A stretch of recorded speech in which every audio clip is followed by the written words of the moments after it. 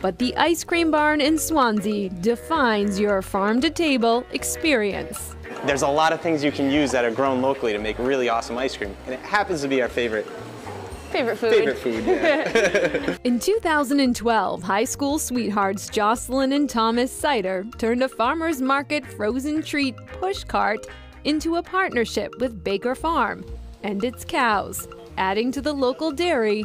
Is this mint? It smells. This is fresh mint, delicious. Yep. Farm fresh add-ins.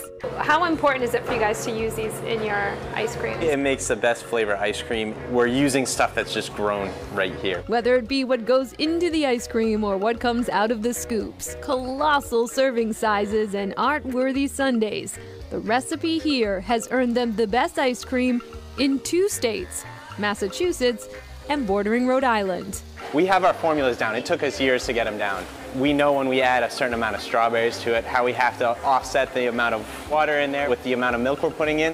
The only thing this couple loves more than the science behind their creations, adding extra blueberries to every scoop to get that right ratio of cream to fruit. My all-time favorite is Cranberry Jubilee. So it's cranberries with sliced almonds and chocolate chunk.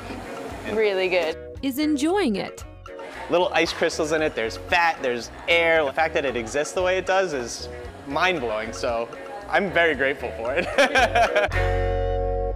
The Ice Cream Barn has launched an online store selling pints and quarts 7 days a week with contact-free pickup. But they haven't resumed full regular service yet, noting that it can be difficult to implement social distancing at their location. The good news is all of the ice cream shops we are featuring tonight are open in one way or another. Some have adjusted their hours, so a good idea to check before you go. Now comes the donut cone.